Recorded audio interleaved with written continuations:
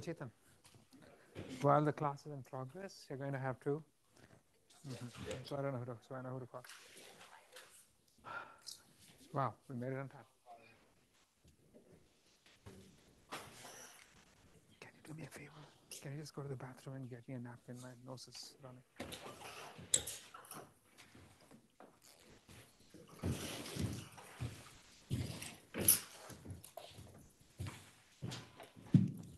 Get your name tags out, folks. All of you. Shut your laptops.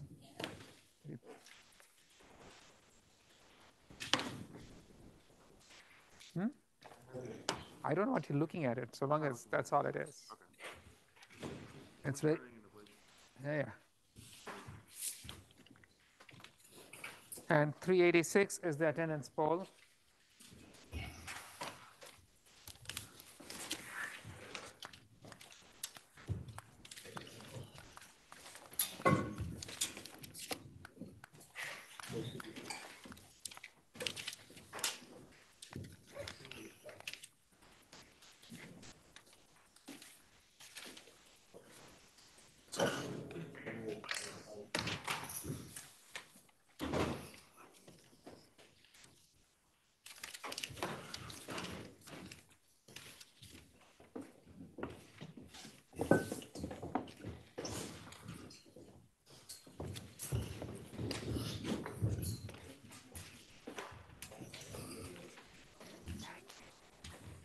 Appreciate it.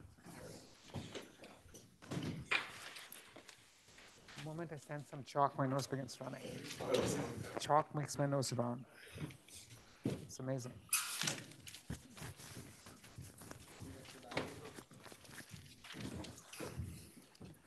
Okay, morning everybody, let's begin.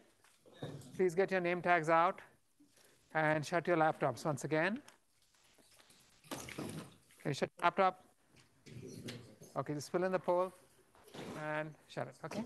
Let's begin. It's a long class, so we have to be a bit quick. The story so far, what we've seen, neural networks are universal approximators. They can model any odd thing provided they have the right architecture.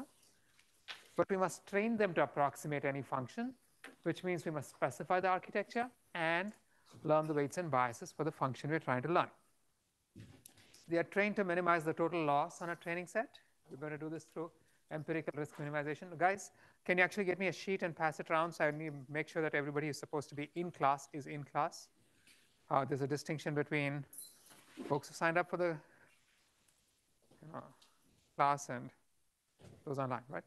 And the neural networks are trained to minimize the total loss in a training set, through which we do through ERM. We use variance of gradient descent to do so. So this is the gradient of the error with respect to network parameters, which is computed through backpropagation. We remember all of this, right? And the way we do it, with the loss is the average divergence over all of our training samples. The gradient descent rule itself goes through every layer and computes updates the parameters against the gradient of the loss with respect to the current network parameters. And that gradient, in turn, is the average of the derivative of the divergence for each individual training instance. And backpropagation is actually used to estimate this derivative. So the thing, again, is that we are minimizing the loss. Backpropagation merely computes the derivative. Nonetheless, using common terminology, we will often just refer to the whole process as backprop. Again, you must remember that backpropagation is not an algorithm to train a neural network.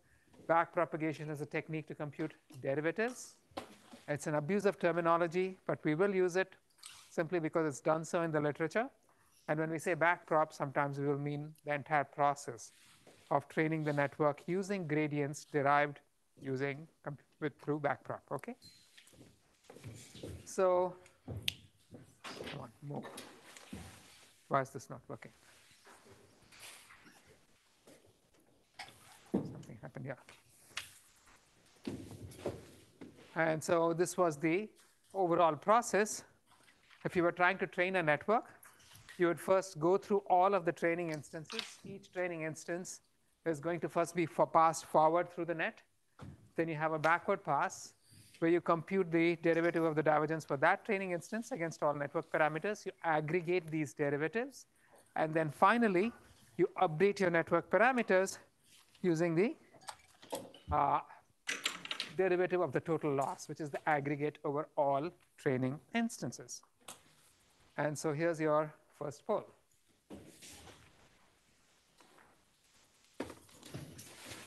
That's poll number 380.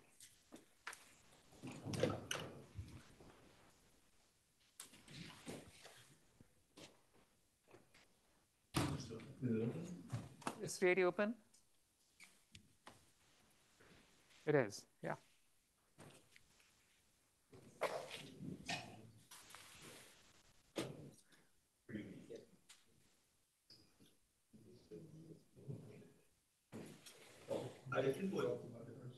A different poll showing up? Okay, what? You get it? Poll 0 is here. Yeah. This is poll 0. All right. Maybe this is a confusing poll. Can somebody answer me the question? Which one was it? Shivani.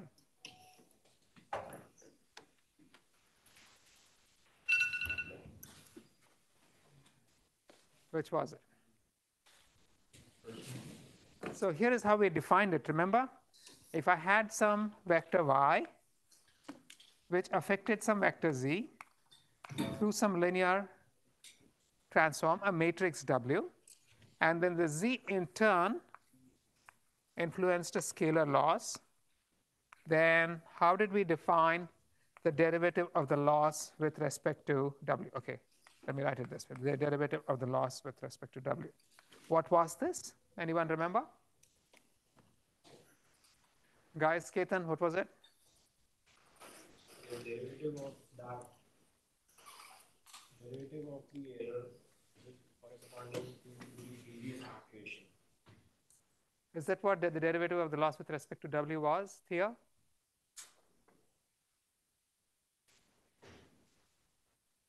What was it? We did this in the last class, right? So it's been barely 48 hours. Yes, maybe you can tell me. It's y into gradient the loss with respect to z. So if this was a n cross 1 vector, if this was an m cross 1 vector, what was the size of W? Anybody? M cross n. What was the size of the derivative of the loss with respect to W? Can you say that aloud? It's a transpose of the shape of W, correct? Remember that here? Okay. And so now, based just on this, what can you tell me about the derivative of the loss with respect to W? You were in class, weren't you? So it's already forgotten. Does anybody else remember? Shut your laptop just for my, yeah, okay. So does anybody else remember? Folks, you're the brightest and the best on the planet. I expect you to hang on to simple things like these for 48 hours. So we'll wait. Somebody on Zoom. Ajay. The first one. Okay. Derivative of the loss with respect to z. And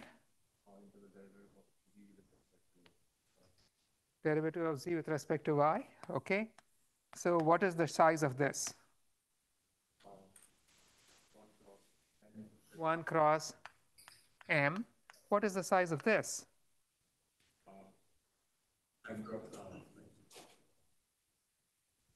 It's a function, it's a vector that's a function of a matrix. How many terms do we have in all? It's going to be a cube, is it not? So that is a tensor, that's a cube. But is that what the derivative eventually turned out to be? So somebody else, can you recall, please, for me? You're wasting time, so I'm just going to wait till somebody tries to recall. Yes? It's going to be a matrix, right? It's going to be a matrix. What was the matrix? At 8:10, I will give you the answer, at which point it will be shame on you, right? It's because I wasted 10 minutes on this simple question. Somebody give me an answer, yes? The transpose of derivative of L over G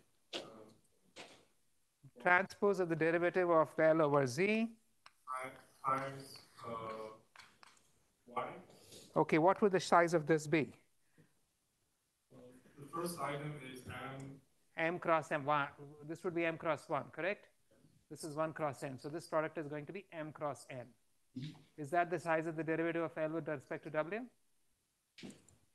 The size of, what is the shape of the derivative of L with respect to W? It was N cross M. So yeah, you're halfway there. Can you finish the answer for me? Yes. The transpose of that. So the transpose of that. So this, the derivative of the loss with respect to W was Y, the first term, times the derivative of the loss with respect to Z, the derivative for the second term. Does this ring a bell? Somebody? If it rings a bell, can you raise your hands? 4. What happened to the rest of you guys? Okay, I've got to put like 8 copies of this in the quiz. Right? Because that's the only way you guys are going to remember, right? Okay, take note. This is going to have, like, we're going to have a whole bunch on this one for the quiz. We're going to make this up, okay? Seriously. All right, let me begin. So that was 10 minutes. Thank you. In the next class, be a bit more prepared. So because I'm going to ask you questions from what happened in the previous class. And these are not particularly complicated things, but these are things that you are expected to just pull out of your hat on whim. If you go out to an interview, guess what? They're going to ask you something of this. If you give them the same blank face that you just gave me today, are you going to get the job? No, thank you. So be sharper, okay? So we're going to try to ask some questions. Does backprop always work? And what does it mean for it to converge? And some other stuff, right? Now, this is what we're going to cover over the next few lectures. But start with this one.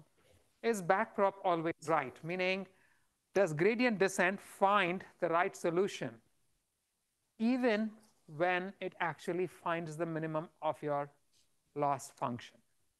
So remember, what was the loss? Was the loss the actual objective we were trying to minimize? But there were two different things, right?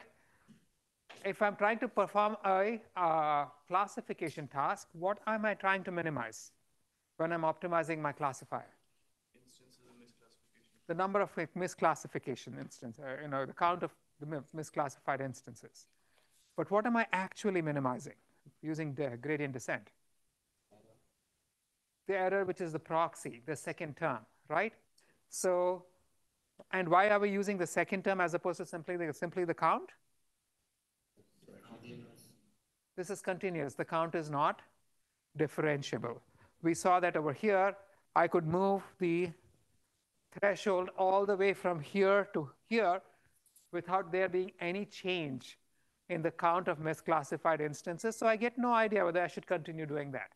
Whereas if I modify my activation function to being smooth and continuous, and if I changed the definition of my error to to a cumulative length of these dotted lines, there, when I move in the right direction, it tells me I'm moving in the right direction.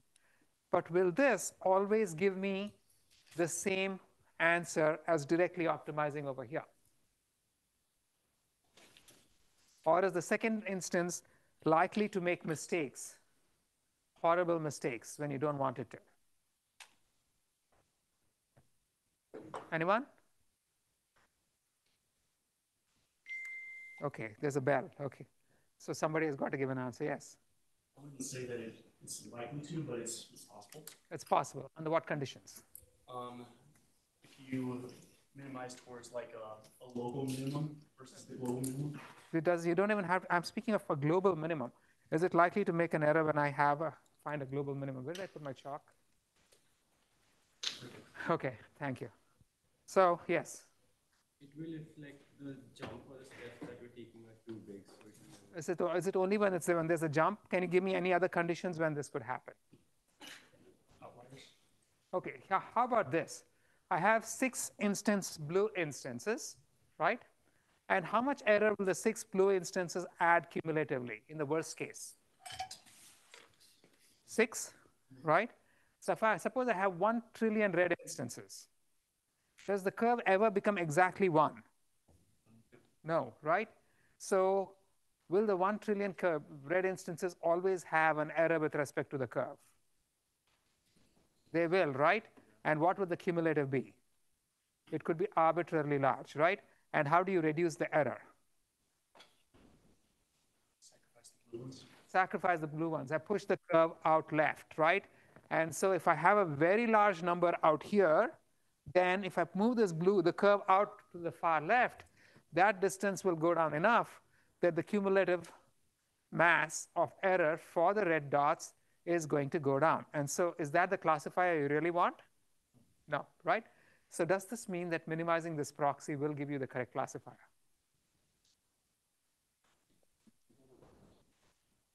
Yes or no? Taha? No. Can you speak up? No. Thank you, right? So anybody else? Questions? There's a very nice paper by Brady and Sloney in 1989, Brady, Raghavan, and Sloney, which gives us this very nice example. So let's say I have this training data, very large numbers of blue, red, and red dots, okay? Now, the dotted line is a perfectly good linear classifier, right? I'm going to be comparing two classifiers. One is the threshold activation, learned using the perceptron rule. And what do we know about the perceptron rule? If there is a linear classifier, it will find it, right? Every single time. Okay. Now, the second classifier is going to be using this proxy loss function, which is optimized using backprop. In this case, both of them are going to find more or less the same classifier, okay? But now I add this one instance, which they call a spoiler. Is there a linear classifier here that I can find? Will the perceptron rule find it? What about the backprop? What will it do? It's going to sacrifice the one because there are like a billion of the reds and the blues in the clump. This is a solitary instance. That's probably going to move that, wiggle that thing from that dotted line to the red line, right? On the other hand, suppose I place my spoiler there. What happens? The perceptron rule is now going to find the dotted blue line. Backprop, it's going to wiggle things a little bit, right? Or if I move my spoiler out there, what happens? The perceptron rule is going to find the correct classifier. Backprop, not very much. So what do we find over here? Pardon me? A mix of both. No, no, no. So there are two different rules. The perceptron rule never makes a mistake. But is that the behavior you really want? Why? That one instance is most likely an outlier, right? It's noise. And so what we're going to find is that the perceptron may change greatly upon adding just one single instance to a mass of a billion instances. Backpropagation is not going to do so. So the perceptron rule will always find the correct classifier. It's unbiased in the sense that if there is a correct answer, it will find it, regardless of how wildly it must swing in response to a single instance. So you're saying it's too sensitive? It's too sensitive. It's unbiased. It's always going to find the correct one, but it has very large variance in the sense that moving one instance may move your solution from one extreme to the other, as we just saw. Whereas backprop has low variance. It's not actually going to move the solution very much unless it sees sufficient evidence. But it comes at the cost of occasionally sacrificing an instance or two, right?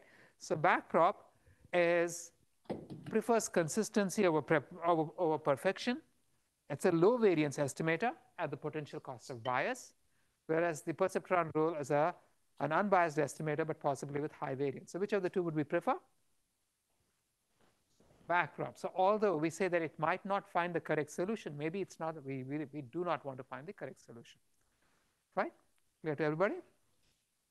And this is not restricted to single perceptrons. If I have an MLP, MLPs can learn pretty wicked curved functions. So for these data, it might find the red curve, right?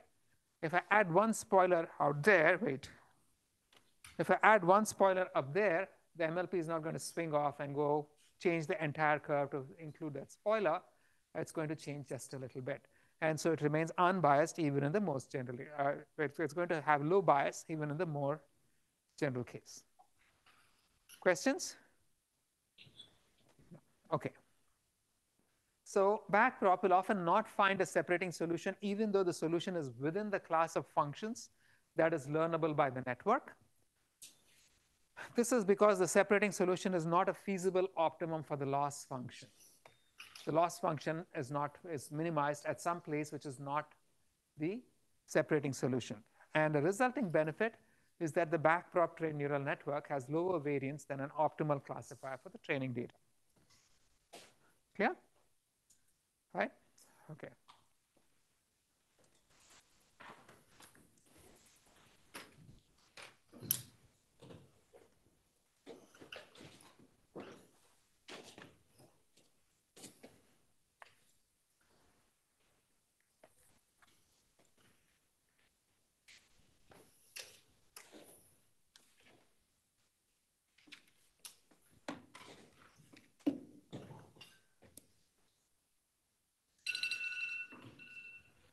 Okay. Someone want to give me the answer, Leo? Okay, fine. Now, the example and statements, we assume that the loss objective has a single global optimum that can be found. And so the statement about the variance that we made also assumes that there's a global optimum. What about local optimum? It turns out that your loss function actually has many little dips, typically. It's an ugly function. And so it's going to have a pretty ugly shape. And you can have multiple local optima. And more often than not, you have lots and lots of these saddle points. A saddle point literally looks like a saddle. If you look at this red dot, at this location, the derivative in every direction is 0. But this is a maximum along this direction while being a minimum along this direction. So in large networks, saddle points are much more common than local minima. And one does tend to get stuck. That's a common observation. You do have lots of local minima. But then it turns out the math tells us that when there are lots and lots of local minima, the local minima are themselves kind of equivalent. The difference between the loss values at these different local minima is not very great. And however, these guys tend to dominate and will sort of bias your solutions. That's an issue. So the story so far is that neural nets can be trained via gradient descent. Backprop is used to derive the derivatives. It is not guaranteed to find a true solution even if it exists, because minimizing the loss function doesn't necessarily minimize your error, right? And for large networks, the loss function may have a very large number of unpleasant saddle points or local minima, which backpropagation might find and get you into a solution that's not the one that you want. That's one thing. The other is convergence. We are speaking of gradient descent, which is an iterative solution. It's taking one step at a time. Will taking one step at a time get you to the solution that you really want? So it's hard to analyze for an MLP, because as we saw, the loss function for an MLP is hideous. And so how many of you have heard of the streetlight effect? This common joke. Someone loses their key in a dark bar. It's too dark to see anyway, so they go and search under a street light, because heck, you might as well go look where you can actually see, right? And there's some logic to it. And this is what we are going to do. We have no idea what the loss function for the MLP looks like, but we know how to analyze convex functions. And so we're going to analyze convex functions, right? What is a convex function? Anybody? Does anybody know what a convex function is? Yeah. The function where if you draw like a chord between 2 points, the chord will always lie above the curve. Yes. So a convex function is a function of this kind, where if I take any 2 points on the surface and draw a line, the function, it's always going to lie above the surface. If I have a function of this kind, is this convex? Because if I take this point and draw a line, it goes below the function, right? We're going to analyze convex functions. And so we can similarly define convex sets. What's a convex set? Anyone? Yeah. Is there a set that is defined by a convex function? A convex set is one of this kind, where if I take any 2 points within the set and draw a line between the two, every point on the line remains within the set. So if I have a set of this kind, is this convex? This point and this point, if I connect them, it goes outside the set, right? So typically, we'd like to analyze convex functions operating over convex sets because these are easy to understand. And convex functions, of course, have this nice property. They're bowl-shaped. We're going to look at issues of convergence. An iterative algorithm is said to converge if eventually it gets to the solution you want it to get to. So in the case above, that at each step, it sort of keeps going either monotonically or statistically towards the solution and eventually arrives at the solution. Yes? When you define a set, the set has a boundary. So, right? Now, but you can also have behavior of this kind where it sort of goes towards where you want to, but then it keeps bouncing around. Is that behavior we want? That's jittering. And then you can even have worse behavior, pathological behavior, where instead of going towards the solution, it keeps going further and further away. That's a diverging algorithm. And we want to determine whether our gradient descent is going to converge, jitter around, or diverge, and what are the conditions for this. So for this, we're going to analyze convex functions. And I'm going to analyze specifically a very particular kind of convex function, quadratic functions. What does a quadratic function look like? Anybody? Parabola, give me a formula for it. Can you? ax squared plus bx plus c. I'm actually going to put this half over here for convenience, okay? Now, this will have a shape of this kind, or maybe this kind, or this kind. When is it going to have a shape of this kind? If A is positive. If A is negative, it's going to be this kind. So we're going to assume A is positive, right? Now, quadratic functions are probably the nicest convex functions. If it's less than quadratic, think of something like y equals mod of x. Is this convex? No? This is going to look like this, right? It's convex. But then here is the thing. If I'm performing gradient descent, the slope always is the same. If I'm using a fixed step size, I don't know whether I'm at the bottom or not, right? If I'm using a fixed step size, I'm going to do this, and then I'm going to go do this, bounce, bounce, bounce, bounce, bounce. I will actually never get to the bottom. If I have a quadratic, the slope is great far away from the minimum. It's shallow at the minimum. So at the, because your step is proportional to the magnitude of the derivative, you're going to get a large step over here, and then your steps are going to get more careful, and you will converge to the solution. But then you can have some things which are are steeper than quadratic, like x raised to 4. X raised to 4 is also convex, but x raised to 4 is going to look like this. And what's wrong with this guy? Out here, you're going to take a large step, which is great. Out here, it's basically flat. Your steps are going to become tiny, and you'll actually take forever to get to the solution. So we like to use the quadratic function as some kind of a standard for what is a good convex function whenever we want to perform things like gradient descent, and we're going to be comparing our function to quadratics. Everybody with me? Okay, now, if I have a quadratic function of this kind, it's going to have a bowl shape, right? If I want to find the location where the function is minimum, how do I find out where the function is minimum?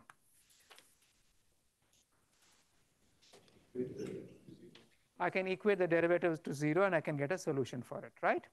So, and I can get it in one step. Can I not? Okay. But then I can also use gradient descent.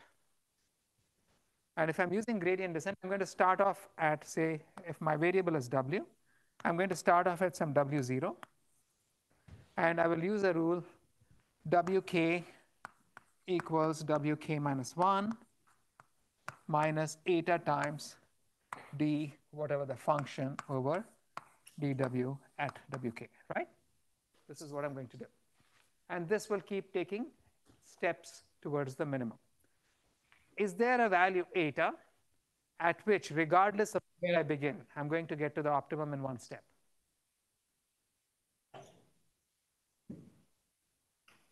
Anybody? Is there a value of eta where I'd get to the optimum in one step? For a quadratic, yes. For a quadratic? I mean, if you start at the optimum. No.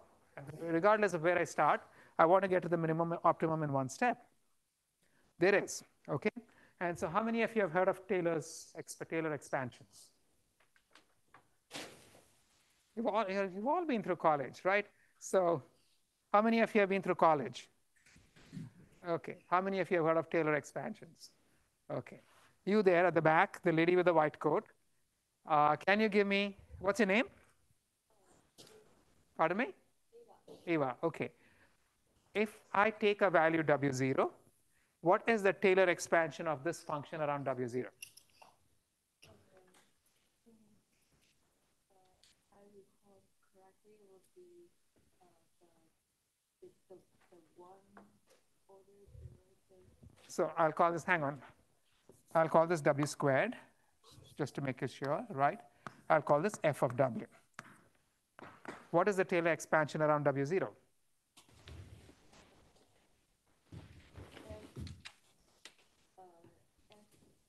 Apostrophe W times. Can someone help her? What is the Taylor expansion around W0? You there? The lady looking at me, or all of you? Yes, yes. Okay, can you give me the actual formula? So let me actually note this down. This is for the record, right? And then here is what we do. A Taylor expansion is an expansion that makes sure that if you truncate it at the kth position, the first k derivatives are the same as the first k derivatives of your actual function. Okay. So what is the 0th derivative of the function? The function value itself. So I'm going to say f of W0. This is my Taylor expansion of W at W0. And is the 0th derivative the same on both sides? At W0. Is the first derivative the same on both sides? The right side is not a function of W, right? So what is the derivative on the right-hand side? Come on, what is the derivative of a constant? Somebody, everybody else, 0 together. 0. Okay, so what is the derivative on the right-hand side, the first derivative? 0. Everybody together? 0. Okay, so how do I fix that? I would have to add the first derivative, right? And so I'm going to say plus f prime of W0 times, and obviously if I just write f prime of W0, this doesn't have a derivative. So I have to multiply with W. But then if I just multiply this with W, the value at W0 becomes wrong. So I'm going to say W minus W0. Correct? And now the first two derivatives are on both sides are the same. What about the second derivatives? Are they the same? Okay, so how do I fix that? I would add the second derivative. And so I'm going to say f double prime of W0. I can't say just W squared, because if I say W squared, when I take the second derivative, there's a 2 that comes out. So I will put a half to make sure that that doesn't happen. But then it's not enough to just write W squared, because then the first and second derivatives are going to be wrong. So this is going to be W minus W0 squared. And you can keep adding things like this. That's the basic idea behind Taylor expansions, right? Can I add a third derivative on the right-hand side? Yes? Does a quadratic have a third derivative? Okay, so are the first and second side, the left-hand, right-hand sides exactly the same? They are both quadratic, and they both have the same values, right? So fine. And so if I can write it in this manner, then based on this guy around here, what is the location of the optimum? Let me write this, let me pull the board down. And so I'm taking a bit too much time on this, so I'm probably going to be slow for today's class. I'll make up for this in the next class, okay. So we have f of W equals f of w0 plus f prime of w0 times w minus w0 plus half of f double prime of w0 times w minus w0 squared. This is what we found, correct? So if I take the derivative with respect to w, what does it become? This has no derivative with respect to w. So this becomes 0. This is going to become f prime of w0, right? And this is plus 2.5 cancel. It's going to be f double prime of w0 times w minus w0, right? Everybody with me? Okay. And this I'm going to equate to 0. Right? Everyone with me? Okay, so in that case, what do I end up? I'm going to find f double prime of w0 times w equals f double prime of w0 times w0 divided by f prime of w0, is it? No, wait, this is plus. Okay. So minus f prime of w0, right? This is plus and this is minus, right? Yes. Okay. Am I making the right? Yes. If I move this to the other side, that's what it's going to be, right? Minus. And so if I divide both sides by f double prime of w0, this goes away, and this is going to be f double prime of w0, right? Everybody agree with this? Now let me equate this, or generally, so this is my solution, right?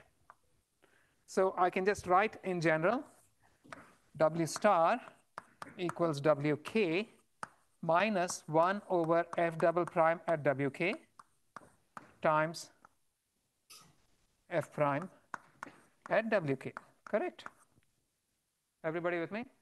So if I equate it with wk plus 1 equals wk minus eta times f prime of wk, what is the value of eta at which I'm going to get to the solution in a single step?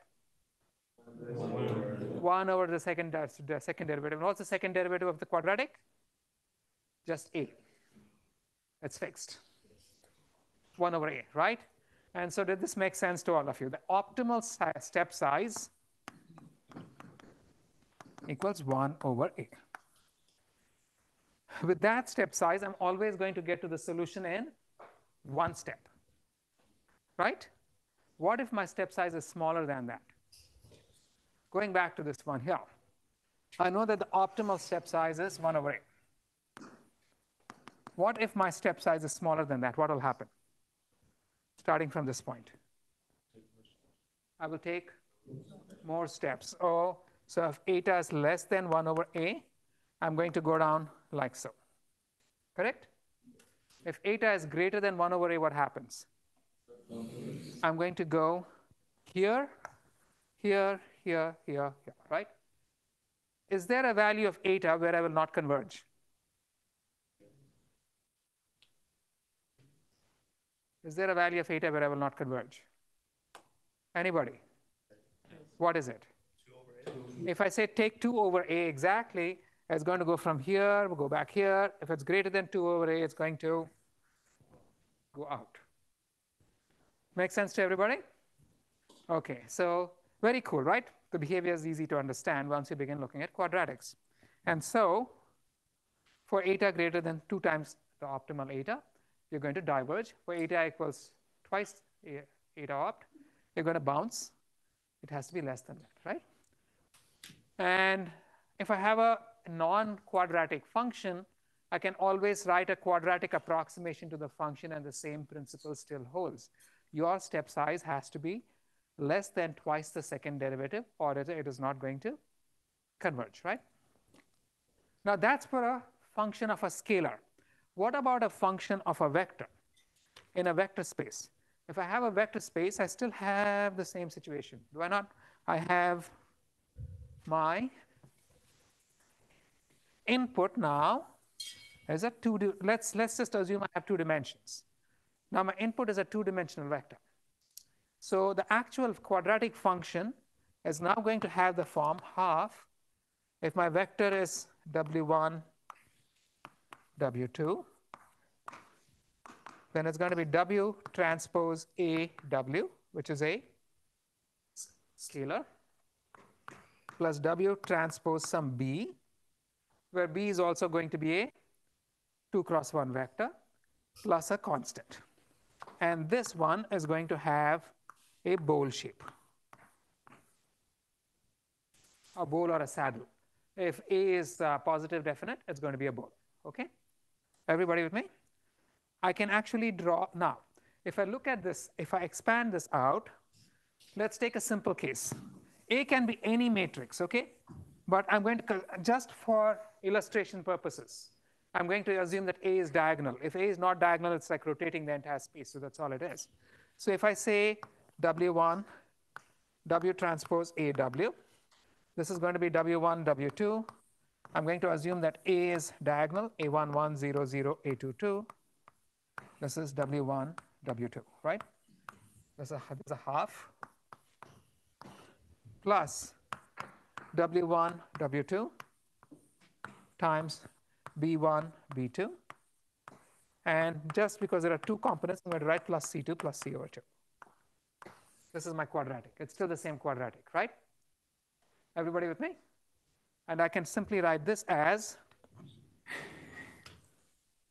half of A11 W1 squared plus B1 W1 plus C over 2 plus half of A22 W2 squared plus B2 W2 plus C over 2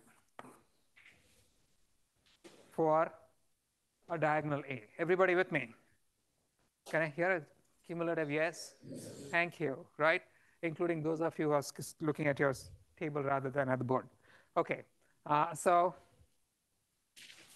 that's what it's going to look like. If I have many components, I can just write this in this manner. Okay, I can draw level sets of the quadratic. It's a bowl. I can slice it at different heights. And if I slice it at different heights, I'm going to see rims. And so the level sets are going to look like that, right? And what is this really?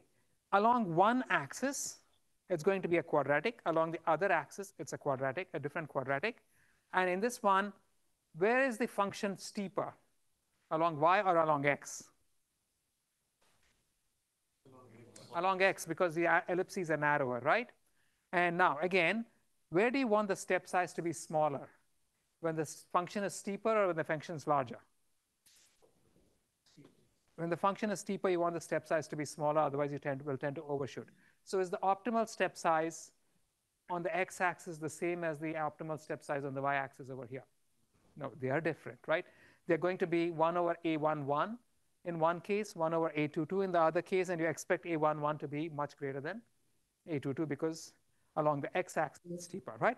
And also, for different values of W2, all that changes is this guy changes. If I just keep changing W2, as a function of W1, it's just going to be this quadratic plus different constants, right? And so the optimal value of F1, W1 is always going to be the same regardless of W2. Make sense? Right? And so also, if I fix W1, regardless of the value of W1, this is the function that you're going to be minimizing. W1 just keeps changing the height. And so the optimal value of W2 is going to be the same as the, regardless of the value of W1. That makes sense to everybody? Okay. Now, the optimal step size is going to be different along the 2 dimensions. Everyone with me? Okay. So now let me ask you this without even getting into pictures, okay? Getting into the slides. Let's say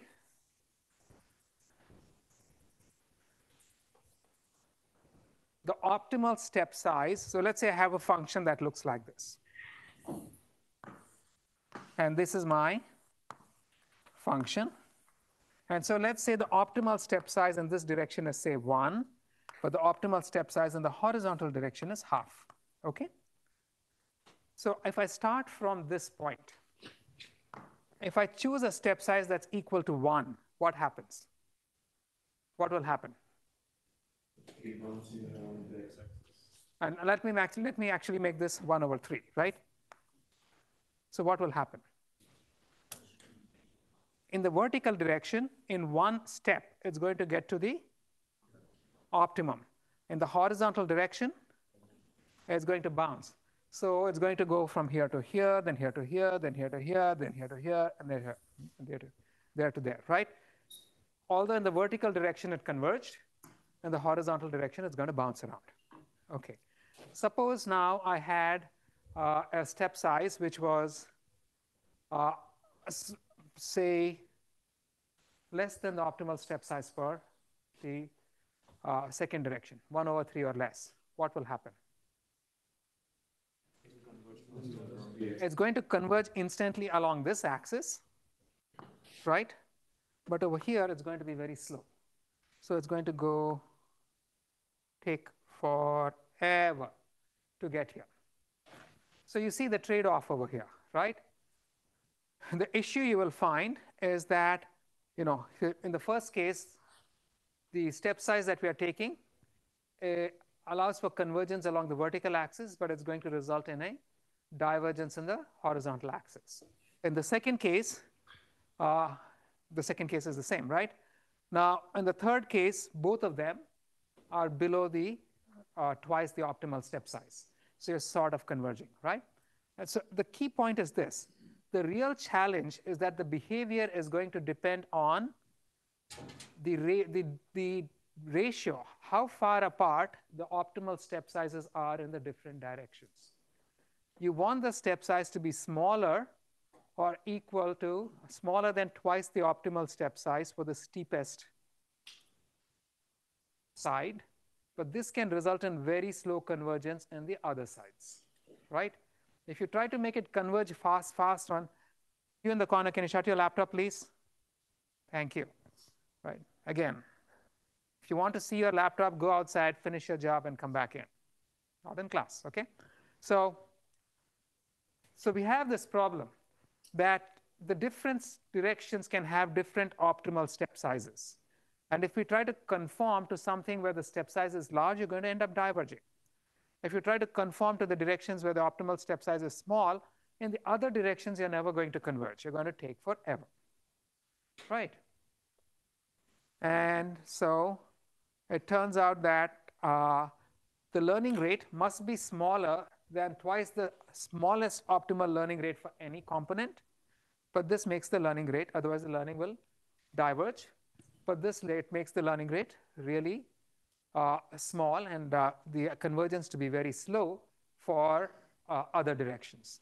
And the convergence may not even be monotonic. It may keep bouncing around, depending if it's between opt and 2-opt. Then it keeps bouncing. It converges, but it bounces across the optimum, right, as we saw. And the same thing happens if the function is not convex. I can still approximate it as a convex function using Taylor series approximations. And again, the same behavior happens. If you just analyze the Hessian, which is the second derivative matrix, and if you analyze its eigenvalues, then the largest eigenvalue is going to give you the inverse of the largest eigenvalue is going to be the optimal step size for the steepest direction, right? But then that's actually going to be a horrible step size for other directions. And if you try to follow use a step size that is appropriate for the other directions, it's going to diverge in the directions where the eigenvalues are really large, right? So that makes sense, all of it, okay? And so convergence really depends on this ratio, yeah? You said that if we take the inverse of one of the smaller eigenvalues, then we diverge for the directions of the larger. If you take the inverse of one of the smaller eigenvalues, then the step size is going to be large. Right? The eigenvalue is the A. Yeah, okay. Correct. So basically, you want to look at the ratio of the optimal step size, the largest optimal step size and the smallest optimal step size. And if this ratio is large, you're going to have trouble converging. If the ratio is small, then you can actually make things converge pretty quickly. That make sense to everybody? Right, easy. Okay. There's a whole bunch of slides on that. But then there's another question. All of this is based on the concept that we really want things to converge cleanly, right? Is convergence important in the first place? So let's say I have a loss function of this kind. Suppose I manage to finagle my loss function or find a step size so that it will always converge.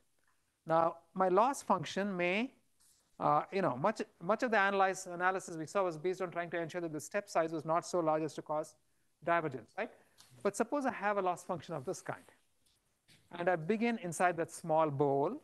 If I choose a step size that guarantees convergence, will I converge to the correct solution? So what do I need to do? Initially, I want to diverge, right? I want to get out so that I can get to a bowl which is deeper. Now, for a good function, deeper bowls are going to be wider, and local minima are typically going to be smaller, right? Unless you get something very steep, in which case it's not a very nice function to begin with. So here is what you want to do. Initially, you want the step size to be large enough so that you have a good chance of escaping any local minima. And then you want to decrease the step size with time. So if you're actually in a bowl which is likely to be a local global minimum, that bowl is going to be large. Even if you begin moving up initially, if you decrease the step size, eventually you're going to begin going down, right? Whereas if you are in a local minima, when you begin going up, you're actually going to end up in a different bowl. And so if you keep bouncing around, eventually you'll end up in a bowl that's large enough where going down further is going to get you a better optimum.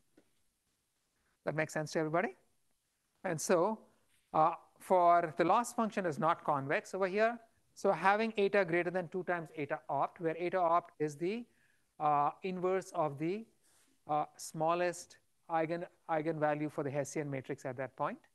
If your initial learning rate is greater than that, then you're going to begin diverging, but you don't always want to keep it large. So over time, you want to shrink it, yes? After we jump out of the local minimum, how do you prevent it falling into one again? You cannot. So the point is you just want to, the whole point is that if your step sizes are large enough in the beginning, eventually you're going to end up in a bowl where steps along that size are not going to take you out of the bowl. Those bowls are probably good minimum because they're deep, right? And so start with a large learning rate greater than 2, meaning greater than 2 times the optimal. But if I normalize my loss function, we can just think of it as 2. And then gradually reduce the step size with iterations. That make sense to everybody? Okay, yeah. Why isn't it better to start with multiple initializations and converge? You can try that. It's just going to be a lot more, much more expensive, right? Restarting is something people actually do. And so how can you actually decrease your learning rate with iterations? A number of different schedules have been proposed. So for example, the most common one is you start off with a large initial learning rate, eta 0, and then over iterations, you're just going to keep decreasing it as, eta k is eta 0 divided by k plus 1. Or you can make it quadratic, eta 0 by k plus 1 squared. Or you have other kinds of learning rate schedules. All of these are based on the principle that you really want your learning rate to be large in the beginning because you will escape local minima. And then you want it to shrink so that eventually, over time, you're going to find yourself in a bowl which is large enough that your step size is going to still get you to the minimum. But then you can't have too large a step size. You'll keep bouncing around, so you want to shrink it. That make sense to everybody? Okay. Now, so gradient descent can miss obvious answers. We saw this, but this may be a good thing, right? Because you can get out of, firstly, we saw that gradient descent may find a minimum which is not what minimizes your classification error, but that can actually be a good thing. Second, convergence issues arise. The loss function has many saddle points, although maybe not so many bad local minima, and gradient descent can stagnate at saddle points. And vanilla gradient descent may not converge or may converge too slowly. So the optimal learning rate for one component may be too high or too small for other components. Questions? Yes, no? Okay. Yeah. You raise your hand? No. Go on.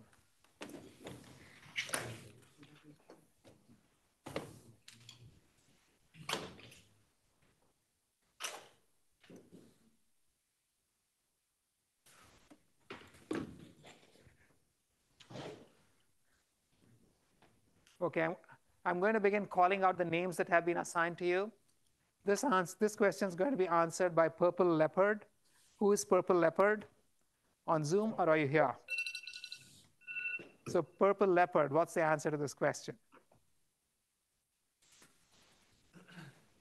Purple Leopard? Did you guys actually get your names? Yes. Okay, Purple Leopard is absent. Please mark him absent. Okay, thank you. Give me another name. Okay. Green Turtle, who's Green Turtle? Ah, if you went to the attendance, you actually got the names, right?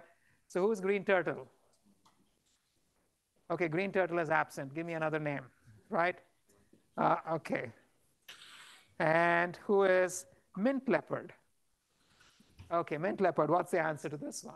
I said that gradient descent will not converge without a sustainment.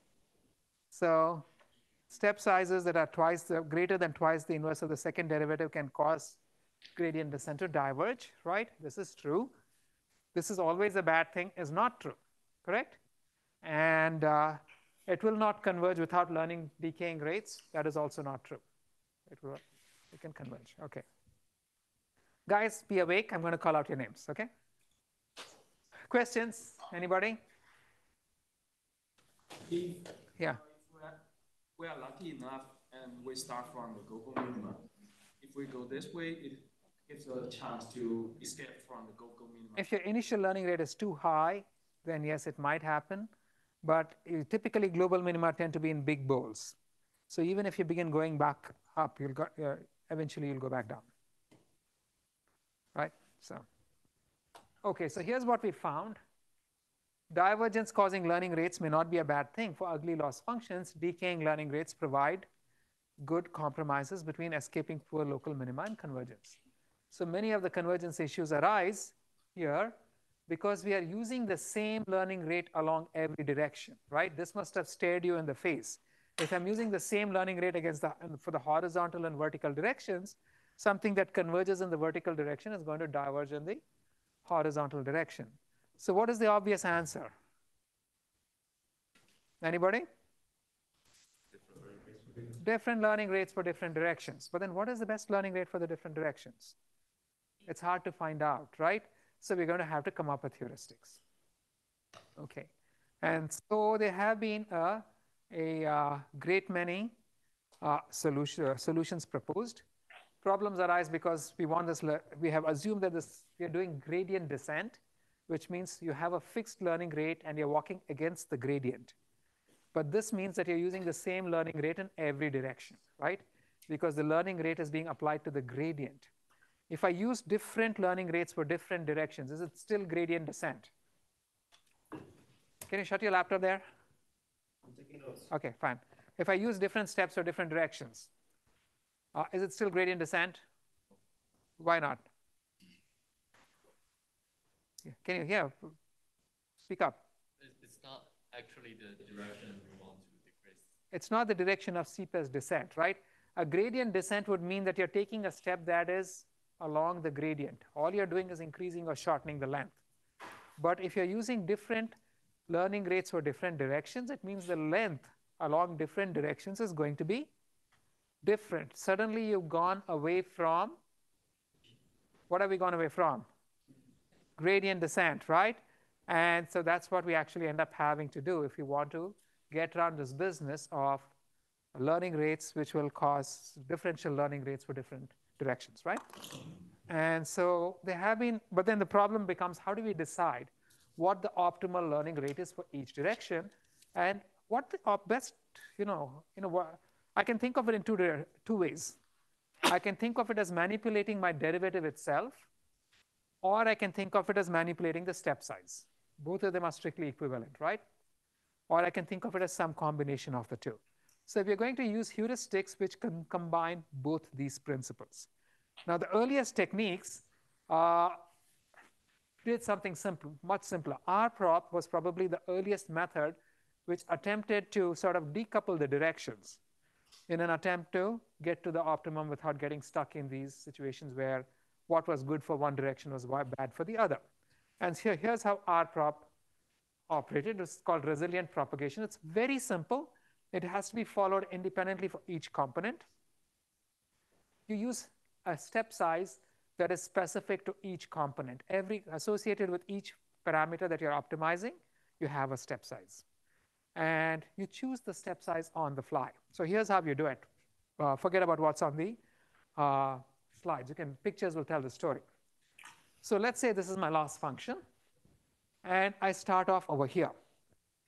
Then is the derivative there going to be positive or negative at that point? Give me a name. So olive falcon, is the derivative there going to be positive or negative? Olive falcon is absent. Okay. Emerald rabbit, is the derivative there going to be positive or negative? Emerald rabbit is also absent. Thank you. Okay, this is horrible. Navy hummingbird, is the derivative there positive or negative? I think it's negative. It's going to be negative, right? So, which means that, do you want to move forward or backward? Navy hummingbird, do you want to move forward or backward? You move forward. You want to move forward, right? So here's what you're going to do. I can come up with an initial step size, and based on the sign of the derivative is negative, I'm going to take a step forward. If I take a step forward, and I check the sign of the derivative here, and the sign of the derivative is still negative, what does this mean? Am I going in a good direction or a bad direction? Do I want to increase my step size or decrease it? Increase, because I'm doing the right thing, right? So the next time around, I'm going to take a longer step. Some alpha times my previous step size. Will alpha be greater than 1 or less? If I'm increasing the step size, what will it be? Greater or less? Can I hear some enthusiastic answers? Your slogan, greater. Greater, right? He's a doctor. Guys, you've got to be more enthusiastic than a doctor. It's on the slide too. Thank you. All right. And so now, over here is the derivative is still negative, right? Am I going in a good direction? Yes. Okay, so should I increase my step size further? And so I multiplied again by alpha. And now what happened? The derivative sign changed, right? What does that mean? I have overshot, correct? Then what would you suggest in this condition? I can go back and reduce my step size and start all over again, right? Such a simple algorithm. All you're looking at is, okay, what is the sign of the derivative over here? What is the sign of the derivative the last time I took a step? If it stays the same, I'm going to increase the step size. If it has changed, then I'm going to go back one step, reduce my step size, and then repeat the same procedure. And eventually, it's going to end up at the minimum, right? So there's a lot of many squiggles on the slides, but the concept is very simple. And the thing is, how does backprop figure over here? How do you think backprop figures here? Anyone? So maybe I can ask Green Tiger, how would backprop figure over here? I think backprop is used to calculate those derivatives here. You would use backprop to just find the derivative and find the sign of the derivative. You're not even using the value of the derivative itself, right? Because the step size didn't look at the value. You had some step, then you increased or decreased it, right? It's a very, very simple and cute algorithm. And yet, it's incredibly effective. And you're going to be doing this independently for every direction. just as checks, they introduce some barriers. So if the step size becomes too large, then they cap it. If the step size becomes too small, they floor it. But other than that, the idea itself is fairly simple. I have some pseudocode for it. This is called rprop. And rprop does not look at the value of the derivative, only the sign. And all it's doing is saying, I've gone in some direction. Is this good? Yes, the derivative is still negative. I'm going in the right direction. I'm going to increase the step size. Right? And keep doing this, yeah. How do you define the threshold for too large or too small? That's heuristic over here. Typically, 5 and 1 is 0.1 or something like that kind, right? It's a step. It's not eta. It's the actual step that you're taking, the correction that you're taking, right? It's not a multiplicative term. I'm saying I'm going to change W by 1. This is good. The next time around, I'm going to change my W by 1.2. Oh, I overshot. So I'm going to go back. It was 1.2. I'm going to shrink it to 1 and then try it again, right? That's it. Yeah. Wouldn't that get stuck in local minima like pretty easily? Because as soon as you land in 1, it's going to want to go back and try again. So for it, after a few steps, if you've overshot, then how large is your step going to have been at that point? It's going to have been pretty large, right? If you've taken a large step and overshot, what is the depth of the bowl? What's the width of the bowl? Deep. It's big and deep. It's likely a minimum, Okay. right? So if rprop actually progresses for a few steps before you begin changing sign, then the odds are you've actually found a pretty decent local minimum, yes. If it's for a really deep but narrow function? Those are horrible loss functions. Nothing works there. Okay. Right? So those are nightmare loss functions, and we'll pretend they don't exist. Right? This is how all math works. You eventually run into a problem that doesn't work, so you ignore it. It doesn't happen, right? So everyone with me? Yes? Why does it not use the magnitude of the gradient here? This is the simplest thing. All you're saying, you could, but this is how the algorithm was designed. All you're saying is, I'm going to take a step. If this was good, I'm going to take a longer step. Am I going in the right direction? If you use the magnitude, it ends up being a slightly different algorithm, right? This was the trivialist algorithm you can think of because checking the sign of the derivative is really simple, right? And so it turns out that it works. It works better than most contemporary algorithms still. And if you're using PyTorch, rprop is probably one of the optimization optimizers you will find on PyTorch. You can try to run it and see how good it is compared to other methods, right? Okay, it's a remarkably simple first-order algorithm that's frequently much more efficient than gradient descent and can be competitive against some of the more advanced methods that we use today and makes minimal assumptions about the loss function. That's the key part of it. It doesn't assume it's convex, nothing of that kind, right? It's a bowl, but the bowl need not have been convex. This would work even if you had a, x raised to 4 kind of bowl because you're only looking at the sign, right? Whereas if you're using actual gradient descent where you are considering the magnitude of the derivative, if I had a loss function which was like x raised to 6, x raised to 6 is going to look something like this. Gradient descent would do this. Rprop is going to just get there very quickly. So I can actually show you loss functions where rprop will guaranteed work better than gradient descent. Questions? Yeah, okay. And so Teal Hummingbird, wake up. You're the next person answering my question.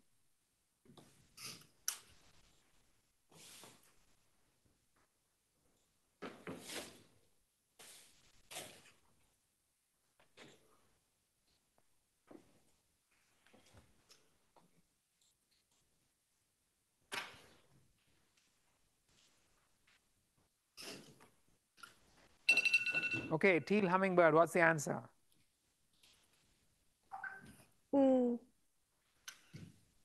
What is the answer? The second. Pardon me? The second one? Second one, does everybody agree? Right? So, okay. So the derivative is currently positive. After taking a step, the derivative becomes negative. What does that mean? You have overshot, right? So then you're going to go back and then take a smaller step. Simple one, right? Simple logic. Okay. But either one could work. But the way we just defined it, we said the first one is the simpler solutions. Yes? Would you want to aim to go to the negative direction? So you can go back. You know that it was positive, right? You know it was going down, forwards. You overshot. Now it's going back down, backwards the other way. So you could either turn around or go back to where you were and then repeat with a smaller step. That's it. Right?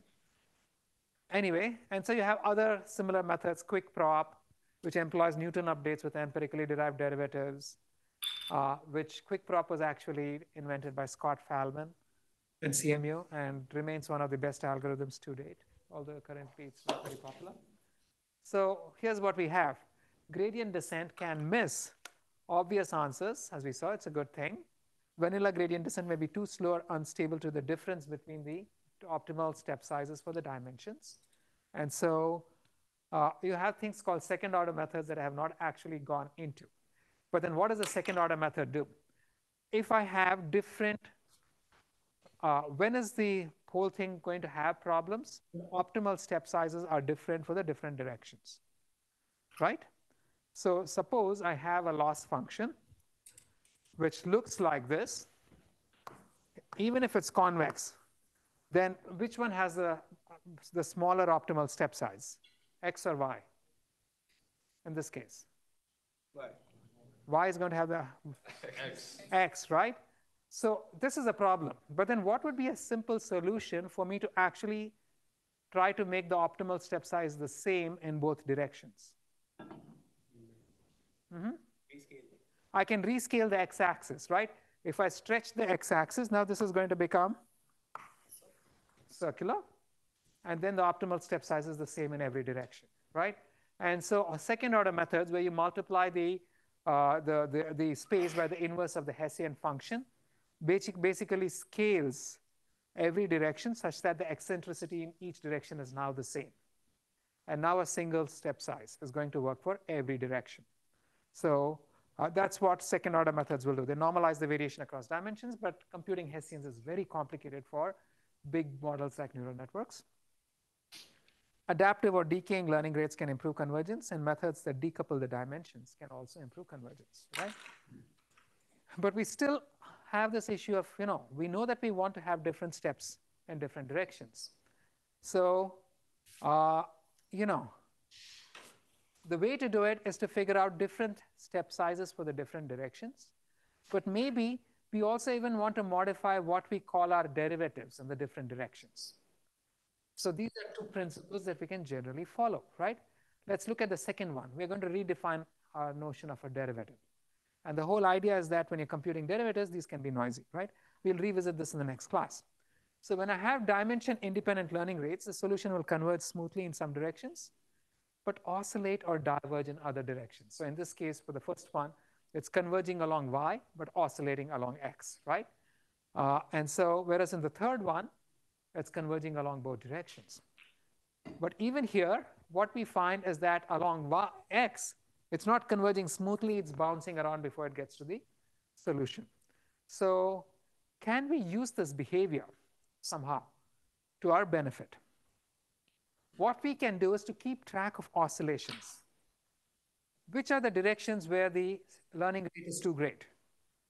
In the directions in which it's oscillating or the directions in which it's not oscillating? The one where it's oscillating is where the learning rate is step size is too great because you keep overshooting, right? So we can keep track of the oscillations. And if you're oscillating, you're going back and forth, you're going to say, I can do one of two things. I can change my definition of the derivative, or I can decrease my step size, right? We're going to do the former. So what we will do is maintain a running average of all past steps. So if I maintain a running average of all past steps, what I'm doing is maintaining a running average of all the derivatives. So I'm no longer using the instantaneous derivative. I'm using the average derivative over all of the iterations, right? And so what will happen is that in directions where you're heading towards the optimum smoothly, the running average is still going to be a large value because you're not overshooting, you're not changing direction. In directions where you keep overshooting and coming back, the overshoots and undershoots are going to cancel each other, right? And so the derivative estimate is going to become a smaller value. So here's what we are going to do. At each point, the basic gradient-based method is going to give you a step size against the gradient, right? But instead, if I have a current step delta W, which is my running average of my steps, then from this, I'm going to say alpha times delta W plus 1 minus alpha times whatever is suggested at the current point by the gradient. So I'm making a running average of all the instantaneous steps, and I'm going to use the running average. And whatever is suggested at the current step is simply going to be negative of the gradient, right? So 1 minus alpha times whatever step size I choose is what I'm representing as eta. So this is going to be, the actual step is going to be this guy, where this is some beta times the previous step plus 1 minus beta times whatever is suggested at the current location, which goes against the gradient. And that is what I'm going to be updating my estimate by, right? And so if you do that, here's what will happen. If I've got vanilla gradient descent, it might just oscillate in this manner over here. But once I begin using the running average, you're going to find that the oscillations along y get compressed, because sometimes it's positive, sometimes it's negative. And so it's going to get compressed. And along x, it's going to stay pretty steady. And so it converges to the optimum much faster. And here is the nice thing. In the process, I haven't actually tried to learn an optimal step size for each direction. What I'm doing here is not changing the step size. I'm changing my definition of the derivative, of the gradient, right? So this is what we call the momentum update, in the sense that whatever we're assuming that in the process of heading towards the optimum, we have a momentum, which means there's a great tendency to continue going in the same direction that we were going earlier, with some modifications based on the current location. And so 0.9, the beta is the momentum factor, how fast you continue along the previous direction. And the second term, eta, is how much you deviate from it because of what the current value of the derivative is. That make sense to everybody? Right. And so, again, pseudocode for how you could actually implement that when you're training with momentum, right? So here's how the momentum technique would work. Let's say at the current step, you've taken a step from, you've taken a step shown by the red arrow to get to the current location, right? Now, the derivative, the gradient, is always going to be orthogonal to the level set. You remember that? We said that? So the gradient step is going to be like so at that point. And so our momentum method is going to say, I'm going to take a small step against the gradient and also some scaled version of the step that I took earlier, a scaled version of the red line, right? And so this is going to be my final step, right? Next time around, I'm going to take a derivative which is at 90 degrees to the green line, which is at 90 degrees to the level set at the second point. And then I'm going to extend it by some scaling of the green line, and that is going to be my final step. But here's the thing you observe. What we did, I can break it down into two components. I just first took a step against the gradient, then took a step parallel to my previous step. And that gave me the final overall position that I arrived at, right? So I computed the gradient here, took a step, and then took a step that was parallel to the previous step. I can change the order. The order instead, I can take a step which is a scaled version of the previous step. I can continue forward and then compute the gradient, and that is going to be my final step. So it's still the same operation. All that happened was I changed the order in which I did the two things. In the first case, I found the gradient at the current location, took a step against it, and then took a step that was parallel to my previous step. And the second case, I took a step that was parallel to the previous step, found the gradient, and then went against it. The second method is called Nesterov's accelerated gradient, and it turns out that this method is, in fact, just this little change of order. results in a great improvement in convergence, and this actually converges provably faster than the either vanilla gradient descent or momentum updates. So again, all of these are still ways of changing the manner in which we are defining the direction in which we are moving. The learning rate itself is still an independent factor, right? So here's a comparison from Hinton. The blue curve shows you what you would do with momentum, and the colored lines, other colors, show you what you would do with Nestor's method, right? Converges much faster. So again, we're going to return to all of these things soon. What we have done so far, okay, there's a poll. Who's going to answer this one? Again? Yeah. Okay, that doesn't matter. Mint seal, you're it.